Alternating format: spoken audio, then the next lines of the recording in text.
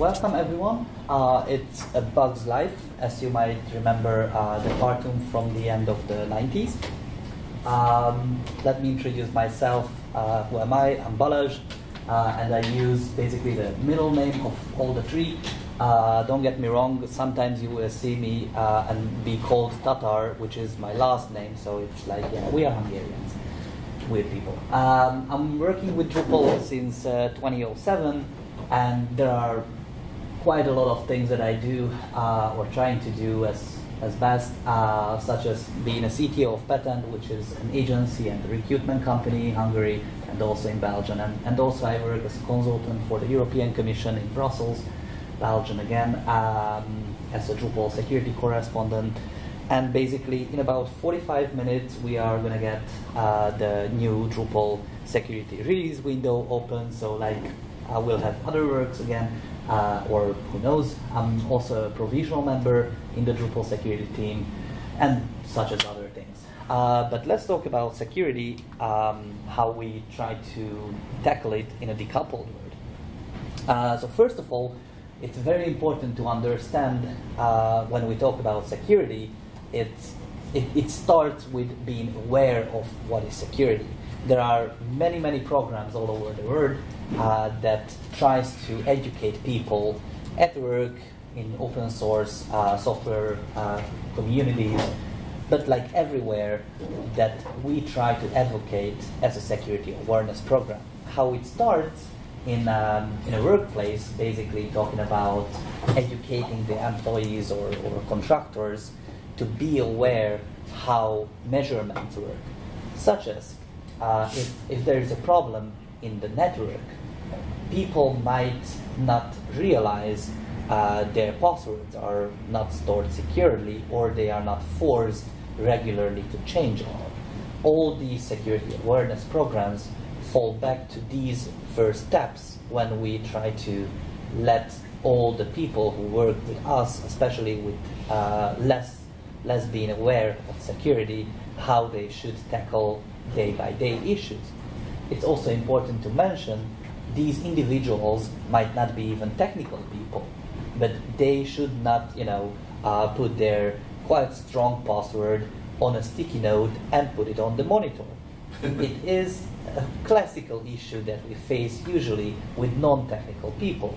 Please let them know, even if you are not in security field, this is just way so unsecure. So where we start the whole story is making sure everyone is aware of security, not just when we are getting hacked, right? There is one more aspect in security awareness, which is kind of a buzzword nowadays, coming from DevOps side, but we are transferring it to DevSecOps. Anyone knows what is DevSecOps, or could give a one-liner about it? How does it go nowadays? Have you heard about DevSecOps or the program of DevSecOps? Great. If you haven't, that's fine. It's one of the newest sort of decoupled approach that we are facing with. So DevOps is kind of like development with operation. DevSecOps is injecting an iterative knowledge sharing to all the people and involving security. All the responsibilities fall back to individuals when we talk about company security policies. What I mean is, in your workplace, there might be a policy that says you have to regularly, again I'm going back to the same example, you have to regularly update your password. Obviously those passwords are sometimes are just like, a word that reminds you for something, 1. Next month you are changing it to 2. Then to 3. Please do not do that. Those are, again, predictable. Also tell your colleagues, it's again not a best practice to just update the numbers, even though most of us do that, right? Those are just not best practices. What we can do, and what is seen in large organizations, usually those security awareness items come as a top-to-down approach. So usually there are like someone on the top let's say, like a chief security officer who says, like, consulting with others, of course, these are our policies. But you, as such as a developer or, I don't know, a marketing person, have to be able to file an issue or file a complaint saying, I don't agree because of this or that, changing the passwords every second month should be more frequent. Or, I don't agree to use open Wi-Fi ports because we need to increase our security. Also, like, big organizations have that kind of practice nowadays, letting people know via regular, newsletters, for instance, saying these are the vulnerabilities that happened in systems that we are maintaining or that we are using, and because of these, between 5 and 6 p.m., we are going to update your systems, your desktops. In this period, please pay attention. Whatever you do, save it regularly, and so on and so forth. It's very important to get this information by your CSO, for instance, or by your office that tackles vulnerabilities.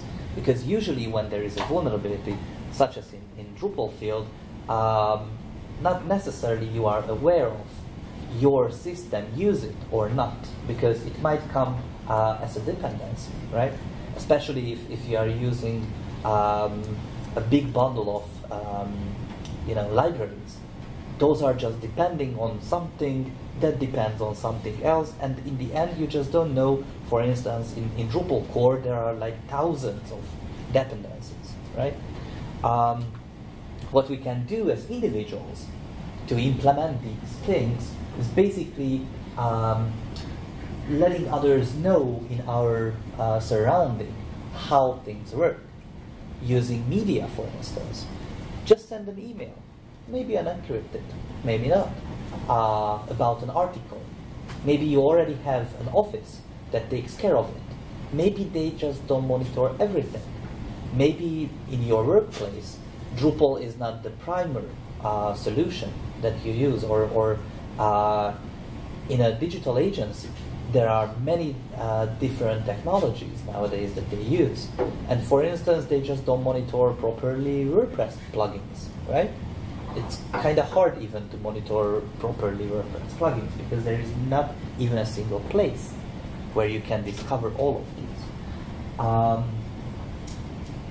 Yeah, let's go further. All the security issues that we find in custom or community-built solutions, those are just bugs. And that's one of the biggest messages that this session is about. Please do not put any blames on the people who write those issues. You are on your career, you do Drupal or you do whatever for a certain amount of time, right? If you introduce a vulnerability, it's basically the same when you make a bug in your code. The issue is with that, there might be different impacts. But please understand, we are just talking about bugs, which are usually malfunctioning in a programming level. So if there is a security issue in the code that you have written, then it is just a bug. There is no blaming game. If anyone tells you, just because you are a maintainer of a contrib module that gets a highly critical update, please first be proud. Collaborate, we are in Drupal mainly, collaborate with the people who are letting you do the fixes. Understand what is the issue first, then help them or do the fix together. It is always about learning, never about blaming, right? The whole story why I'm choosing the bugs life is basically having 4 different stages that all the bugs have. Let's start with the eggs. So what we know about the eggs is basically the very beginning of all bugs, how they are, becoming a bug or whatever. What we know is in the first parts of each IT project, there are always issues with planning. How the project manager sets up the team. What is the budget? A quick question. What do you think? Where is the best to introduce security learning? Is it somewhere in the beginning of a project, or iteratively during the project, or after that, such as retrospective to learn what we did wrong? Where it could be the best? Let's see some votes. In the very beginning, even before the whole story starts, being aware of how security should be written, or how, in a secure fashion, code should be written. Anyone says like? Okay, a few. Okay, iteratively during a project, learning new stuff. A little bit more. Okay, just right after we delivered, we are fine, and we finally have some time and budget, hopefully, to learn what we did wrong and do some security review and stuff like that. Anyone? Okay, there is still one. They say usually before the whole project starts. Because then, if you are getting into the project, or even a later stage, you increase the budget that has to be spent for that exponentially. So if you discover issues, your team is not aware of, I don't know, how SQL injection should be prevented in your code, but only later the cost that the project will require for that will be even higher, especially was very good to say in a low number right after the project is delivered. Because then there comes the next project and the next project, and it's always iterative. There will be yet another one. So before you start the whole project, try to let your PM or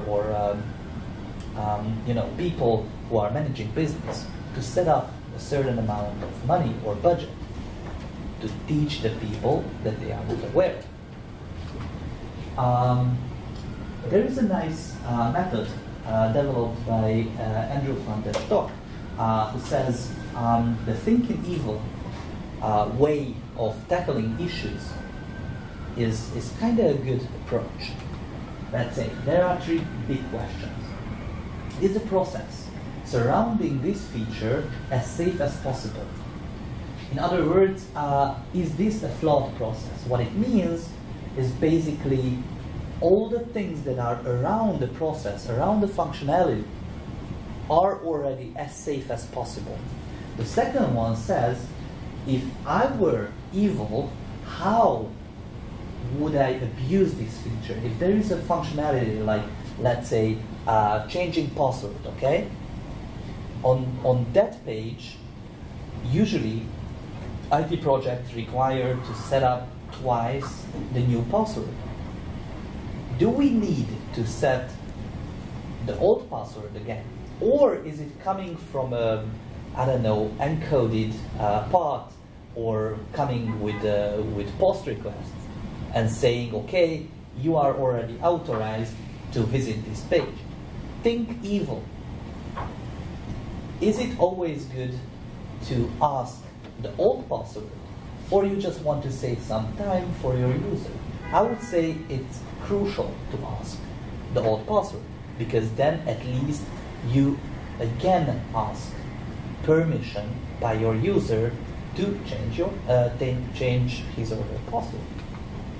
The third one is basically about the default values. Is it like required to be on default? So if there is that feature, such as changing the password, okay, again, is it required to be enabled by default?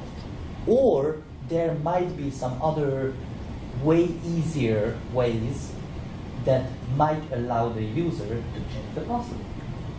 If so, are there limits or options that could help reduce the risk from this feature? Changing the password itself doesn't seem so risky functionality, right? But what if that page can be visited and injected on that page some malicious code that changes all the users possibilities. You don't want to end up there. So always try to think how, and that's the message here, how the functionality can be abused. There are a few principles from first and second, and from third-party, parties,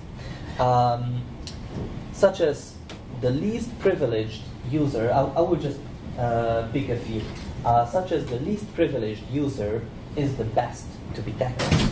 So imagine you are given in Drupal a permission which allows filtered HTML. You don't really want to give, or not necessarily, want to give that permission to unauthenticated users, right? I'm not talking about full HTML, but maybe limited, or filtered, it's called. But if you are giving it to administrators, that's just fine. But an administrator is a way higher user role. So the less that less secure user could do is the best. There are a few other things that I would highlight from third parties, such as you get on your website some Node.js, libraries. The best is to never trust other services. I know it sounds a little bit weird because we are still in a community, so we are trusting other services, but not blindly. That's the message here. So whenever you have a Drupal module on your website, the reason why we get it from Drupal.org, because that place is a trusted source, right? So we don't necessarily want to end up getting all different kinds of forks from GitHub or whatever platforms just to get yet another Drupal contrib on our site, because those ones are not covered by the Drupal Security Team. So whatever happens over there, the Drupal Security Team will never file any issues. They will not release in half an hour something that happens on GitHub, right? And also it might sound weird, but please try to fix issues correctly.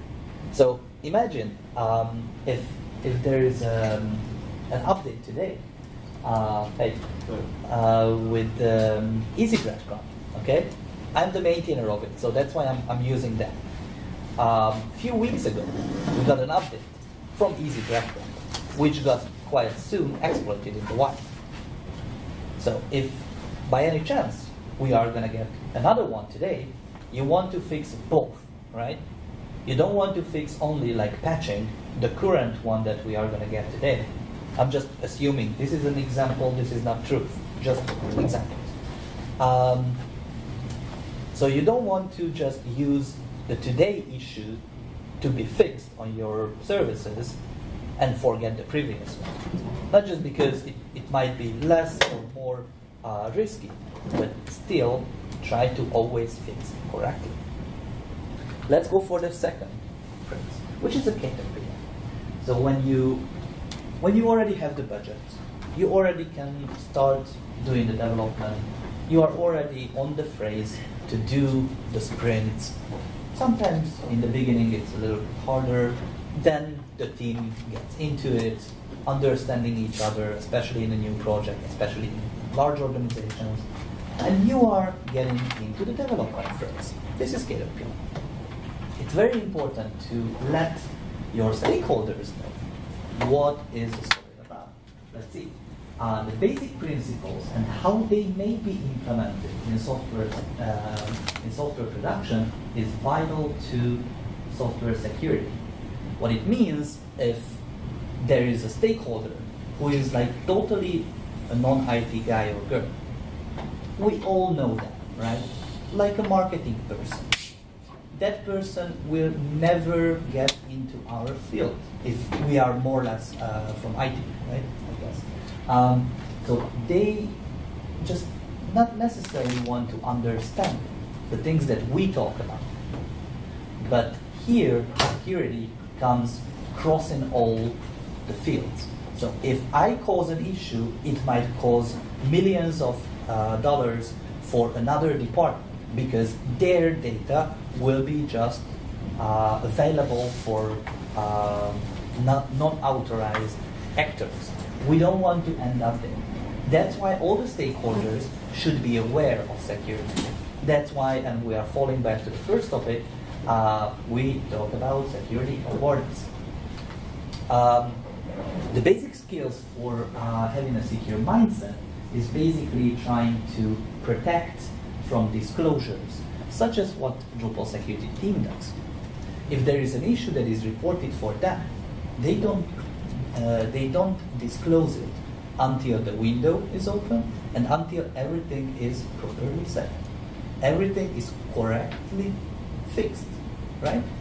All the things that I'm trying to give you as messages are somehow falling back to security awareness, because we have to be aware of it. Also, it's to the requester, all the rights and all the privileges just belong to. What it means is the requester who requests that certain functionality has to be at least privileged and has to be aware of what are the implications that functionality might involve, right? Try to manage all the configurations, all the sessions, and all the errors, exceptions in a secure fashion again. So if there is an issue with the code, obviously we are doing object-oriented, more or less, in PHP, and we just want to throw exceptions. But those exceptions are good if just general ones, or we want to, in a format, so we only accept numbers and we just throw a very generic exception, or we might throw a more specific one. Try to always do as specific as you can, because later on, also from logs, you will see where the software fails. There are 3 different types of levels of security. One comes from application level. That's basically the top. When we try to protect our applications, it's very important to think in a decoupled way. So there is a front end. There are classical front end issues, such as cross-site scripting, but there are classical back-end issues, such as remote code execution. But in the end, those can come from different angles. When you get any types of data, you allow in different form items on your website to accept those data. When you transfer those data to your backend, on that moment, you have to validate, even sanitize. Even though we say in Drupal, when you show the value that you have from database or from such as backend, you have to always sanitize it against cross-site scripting. But generically saying, when you accept the data to reach your application and later on to your infrastructure or even to your servers, you always have to know what you accept, what you want to accept. All the third parties should be hopefully on the latest version, but you can expect maintenance updates or bug fixes. I'm not saying at all to not update those. Please do so, because next time there will be yet another security update on that certain library or plugin or whatever, and then you might end up in a state where you just can't easily update and you have to patch and figure out how you are getting there again to keep your website or application safe. We were talking about the password policies, and all sorts of encryption and hashing algorithms fall into application security. If we go one further, then we also have to, not necessarily we, if we are on development teams, but our DevOps, for instance, have to secure the infrastructure. Nowadays, we talk mainly about HTTPS, but there are way more protocols that we either should enforce on our application level to be able to reach the infrastructure, or just saying we don't want to allow direct SSH connections. We don't want to end up publicly disclosed information about our web server, right? No one wants to show nowadays we are still running on PHP 5.3, right? There might be some reasons why you are forced to use those old versions of a library or of infrastructure level. But please always try to hide them, because whatever you show to the internet, it is there. Someone will find it. And if it's like 5.6.2 PHP, there are way so many newer updates on 5.6, and lots of them are security updates. So try to keep up all the latest versions to protect your infrastructure. There are a few things that I would highlight in web security practices, such as setting secure flags in cookies. So when we talk about application and also about infrastructure, we sometimes just forget the end user, and basically we have to serve them, right? When we use cookies, and nowadays most of the applications just use because they have to use cookies for personalization or for other reasons. Try to also set them in a secure way, not just throwing their cookie and something will be stored there, even encrypted, and then those cookies can be intercepted, even stolen. Try to always use secure connections. At least those ensure you are getting those cookies in the way how it should be.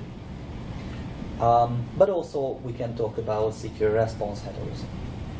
For instance, last year when we got a highly critical Drupal core update, highly critical, it was allowing different headers to be used for exploitation, but not all. Later on, it got discovered even the get headers are vulnerable. So we got follow-ups. What I'm here trying to achieve is understanding the way, or showing you how it could be always on the secure fashion. Implement something that you might not even think about. Using HTTPS is just something that you as an application developer just don't really want to take care of. But what if your DevOps or your sysadmin is just not aware of why it should be HTTPS? I hope you will bring this message to those colleagues, and Drupal TV will be used to show this session, or at least the slides will be there somewhere on the internet to raise this awareness. Let's go closer to the first release, or talk about the first releases of the application, which is represented by, sorry I'm not native as you heard, Chrysalis, which is mainly about when we reach the release, the first releases, what can we do? What can we, for instance, request? There are different types of services that can be requested to increase the security level on an application, or like all on an IT project. The first is a vulnerability assessment. Assessment as is means we are trying to figure out where it can fail. There are different conditions coming from the environment. So usually an assessment happens on a not production, but close enough to be called production environment, and we try to see that environment as a pre-production.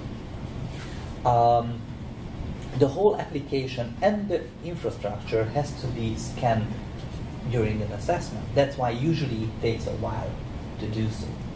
Most of the people just expect, okay, okay, there is a vulnerability, assess whatever, and it's going to be done in 2 days. Yeah, good luck. I mean, if you see an offer for a vulnerability assessment, which is going to be delivered after starting the test in 24 hours, I wish you all the best to see a good result, because usually it takes, especially setting up the scanners, takes a while. What I would suggest as a tool, which you also can use, and it's an open source one, it's called OWASP Zap. It's basically scanning your website, and it tries to exploit from different angles, like injecting to all the form items, different weird malicious codes, trying to achieve something that you might do by your hand, but whatever happens by your hand can be done by your script.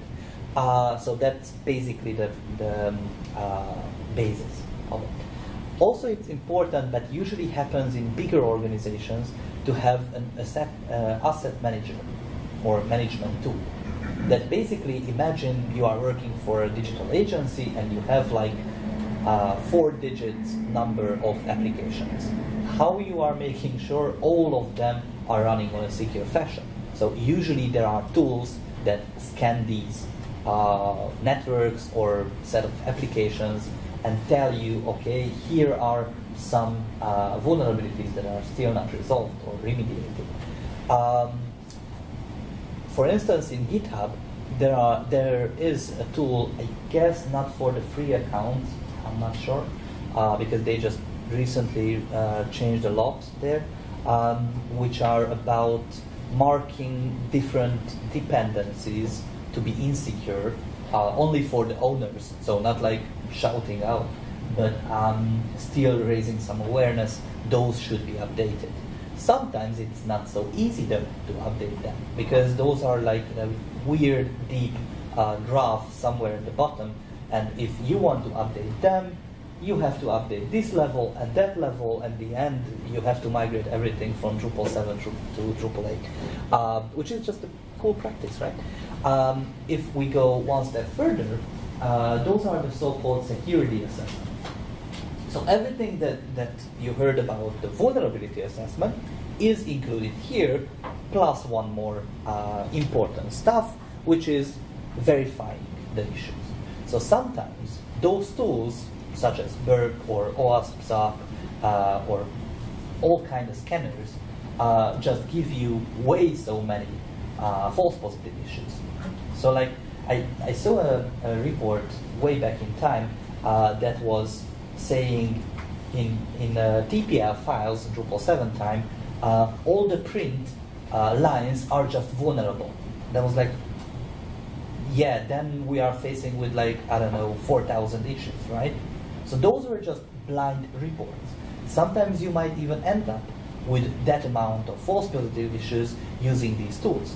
That's why, for instance, we security analysts are needed in corporations to verify those issues. And then we are falling down to the security assessment. What I hear a lot by people saying, especially not from my field, saying, okay, all these security, whatever reports are falling to penetration tests, because penetration test is just great. Yeah, those are great, but pen tests are slightly different than the assessments. Pen tests are basically tools that try to attack. So not scanning the application. Those are also like kinda injecting malicious code, but not directly attacking your application. Pen test, even though it should happen in a predefined environment that is not the production, sometimes we even execute pen tests on production. Imagine, where are plugs? Imagine those plugs are not in a secure fashion, and you might end up, do not, licking those holes, huh? Stupid or not, but you know, kids are also there. But those should be grounded, right? Those are also some sort of penetration test discovered issues. Those are, for instance, not grounded, right? Or there are UDP ports where you basically can plug blindly your cable. Should not be allowed to everyone to plug the cable, because then you are connecting to a secure network. You should not be even there in that room. But somehow your card allows you to enter that room. Especially in large organizations, from time to time it happens. And then people have to dig into the details, logs, figuring out who gave that permission to that card and why it just happens, which shouldn't. So those are also pen tests. And there is the so-called security audit, which covers like every single thing. Usually, especially if you are working for a large organization, sometimes you get an audit. Anyone likes audits? I do, because that's what I do. But usually people just don't, because audits bring you every single thing that is not grounded. Your application doesn't run on the latest version of whatever, Drupal 8 for instance. All your cards are not encrypted in the standardized way. Please change it, or please raise awareness. What we do, analysts, we don't tell you you are a bad person. No, we just give the report.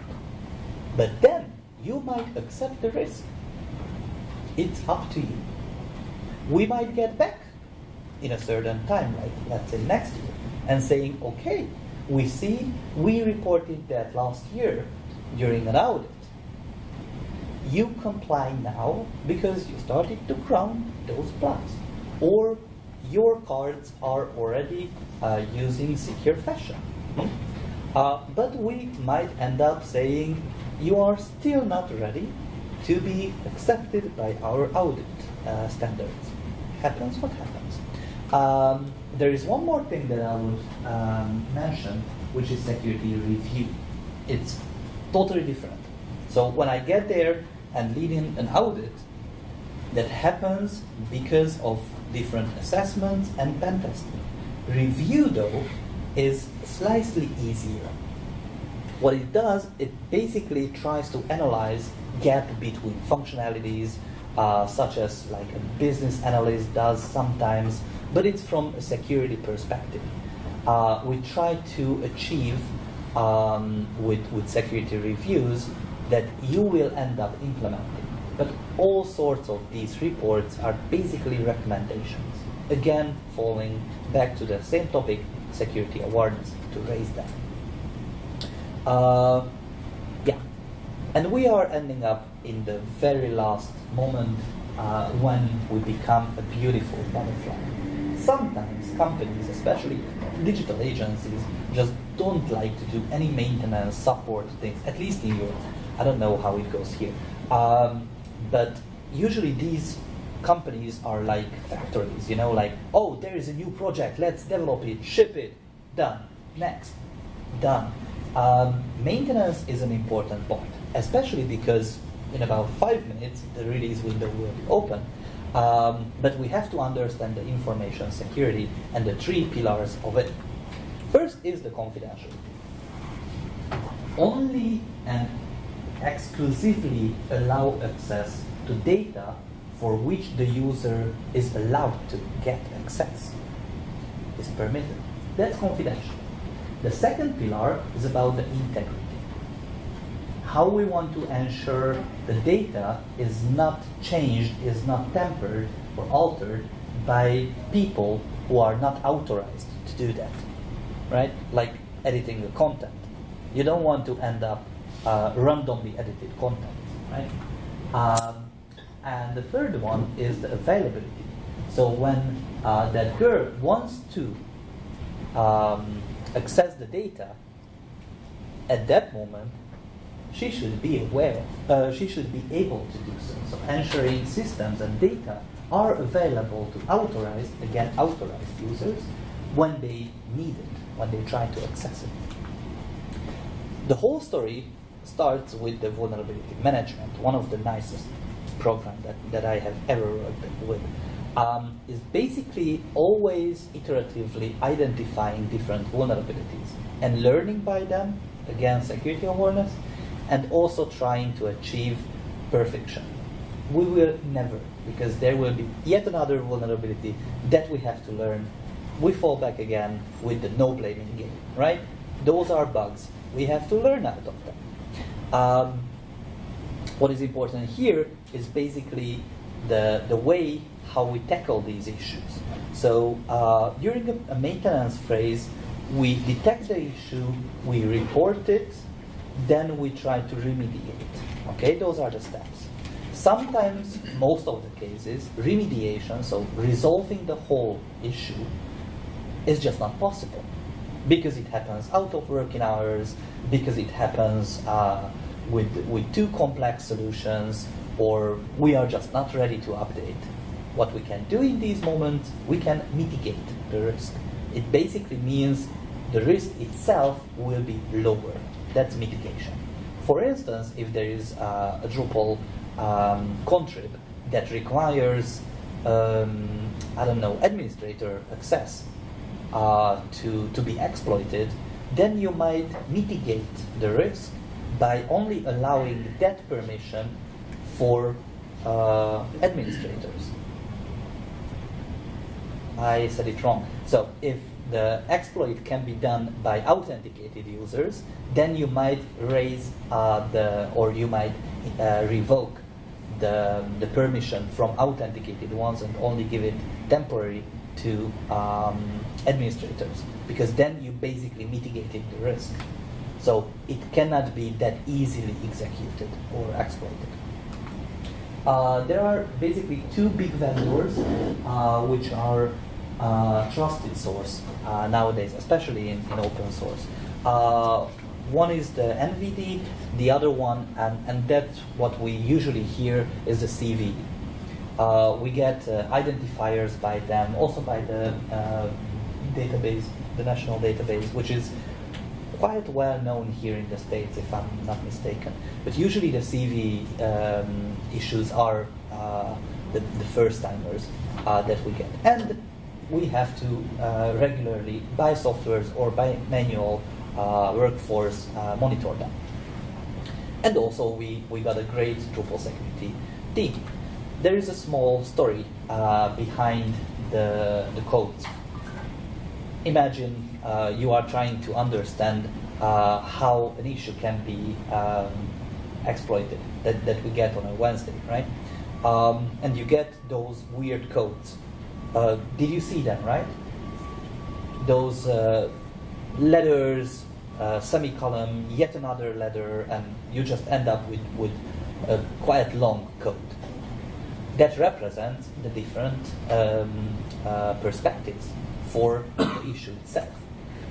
There are the first two, which is about access complexity and authentication. What you see here, what you see here is under the access complexity, there are not only here, but all cases, there are always three different types of values: non, basic, and complex. What it means, access complexity, if it's non, it's super easy to achieve the issue, to achieve exploitation. If it's complex, it means the attacker has to follow a certain path, do this, there might be some other dependencies that have to happen during the way when he or she tries to exploit. The authentication is very easy. Do I have to be, as an attacker, again, think evil? Do I have to be authenticated on the website or the application or not? If I do have to, do I need higher privileges to exploit or not? That's represented by non-user and admin. There are the second groups, which are about the impacts. If you remember the pillars, those pillars were said like the confidentiality and integrity. Availability, though, is more on the infrastructure level. So currently in Drupal security advisories, availability is not tackled directly. But the confidentiality and integrity are. as all, some, or none levels. If the confidentiality is not impacted, then we end up saying non-data will be released. Or integrity can be all, so all data will be, and it's obviously a higher risk, all data will be non-integrated by the exploit. As I just mentioned, the availability, though, is currently not in the scope of Drupal vulnerability management. But there are the last two ones which I would definitely highlight as one of the most important ones, especially the first, this one. If the exploit as a 0-day one is already available, which happens 0 times in the beginning of Drupal vulnerability management, because of disclosure policy and because of a great team that we call Drupal Security Team. They don't disclose before it happens. But then it might happen. There are available proof of concepts by companies that are specialized for it. Or there are already bots that are trying to, in an automated way, exploit sites, which happened back in 2014, if you remember. After a few hours, we got the SQL injection vulnerability released, and in a few hours, I don't exactly remember, 4 or 5 hours, there were already bots attacking and making major disruptions on application levels, and even going down to attacking SQL servers. So like, those are obviously ending up with the exploit version. And what is important, and most of the times are just not understood well, what are the target distribution. If it says all, it means all the configurations that are allowed by the given theme or library or project or module are just be able to be exploited. So regardless of how I configure that module, it is already in a risk. It is already vulnerable. But there are certain cases when the default value is given. What means is how you just get the module from Drupal.org, you basically get the default settings. So like, I don't know, PathAuto comes with different tokens. Okay, it builds up your website to use the node string to be as a token for node IDs, for instance. I don't exactly know. If that configuration is vulnerable because of some weird cases, then we most probably will end up saying it's a default case, because that's a default shipped configuration that is vulnerable. But there are a few other settings that you might have on your application that are not vulnerable. And in the last case, the uncommon, if you are setting up crazily that plugin, then you might end up having the vulnerable state of that module or whatever. Those are more or less the things that I wanted to say in this session. There is one more slide which I'd like to show you, which is in Bulgaria. Exactly, it's kind of like weird, but exactly in 100 days in Sofia, which is the capital of Bulgaria, a super lovely, still quite big city.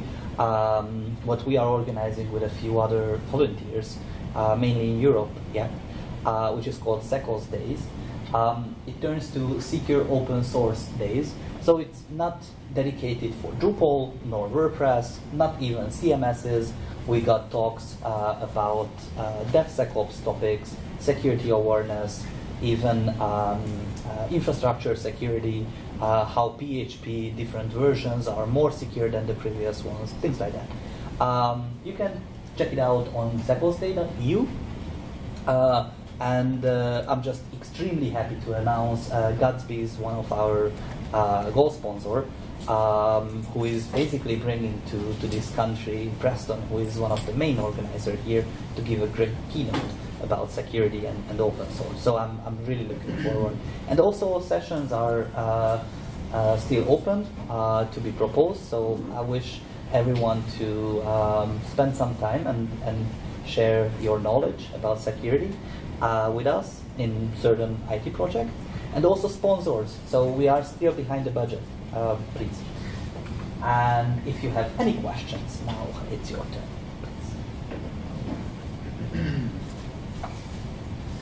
Okay, go ahead.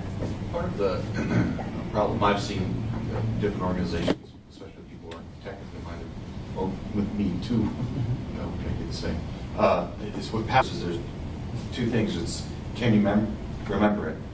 Okay. And, you know, is it secure? I'm a big fan of XKCD, where he goes through, I'm sure people have seen it, like the phrasal passwords and how they're actually more secure than, you know, the number of substitutions and characters. But most places I use passwords on don't allow phrases. You know, don't allow, like, you have to put in a number, you have to put in a special character. Sure. I mean, not allowed to use spaces, whatever. What do you see as, do you see like a trend towards allowing people to use more memorable but more secure phrases, or is it always going to be like unmemorable, less secure phrases, or less secure passwords? Okay. So for the record, basically the question is about what do we see from the market, how we allow, or bigger organizations allow memorable passwords versus random ones, or more complex ones, right? That's more actually less complex, yeah. Okay. So I would say definitely use tools that remembers your password instead of you. There are great commercial ones. There are even open source ones. I don't really have the names because that market is out of my interest, and my professions. But basically, there are tools that just remembers instead of you have to for the password, which is also important to not use the same password in different services. So if you have a Gmail, use one password. If you have a Facebook, use another one. If you have a Yahoo Mail or whatever, or 4th, 5th, 10 million different services, do not use the same. Not even like a little bit changed password. Because besides yourself, do you know if anybody else does that? Oh yeah. I mean, I think it's a problem. Like, it is a problem. I'm trying to figure out, we're always looking for ways to like actually address, everybody should use these random strings, but no one remembers those. A lot of people use these applications. I mean, we are in 21st century. There are tools that can remember instead of you have to. Yeah. Right? So those are secret management. Also, there is a topic how DevOps, for instance, or sysadmins manage root access. Either by keys, but keys are basically, again, just quite long and randomized, let's say, strings, but they don't remember all the passwords. Right. Sometimes even with a key plus a password, they do. And the password just have to be as complex as possible, but no one remembers. I mean, you don't end up managing 10,000 servers and knowing, okay, that one has this password. That's secret management. I would definitely suggest to Google it first, and then I can also help you a little bit after the session or during the conference. I have, I have Chrome remember most of my passwords here, which is, I don't know if that's particularly secure, but I just wonder, like, generally, as a corporate, what you're suggesting to users within a corporation is like, is there a good standard to go by? Yeah, changing it regularly, not allowing the same password to be set after a certain amount of times. Also, not allowing phrases that's important. Such as username to be used in the password, even backward, things like that. Complexity-wise, using capital letters, special characters, numbers, and requiring at least 10, 12 characters passwords. Those are kind of industrial standard for desktops. But if you go further for servers or for logs or whatever, there are yet another different secret management practices. That's what I would say now. Okay. I saw one more hand, even though we are kind of running out of time. Okay. Then I'm just showing you the thank you slide, and thank you.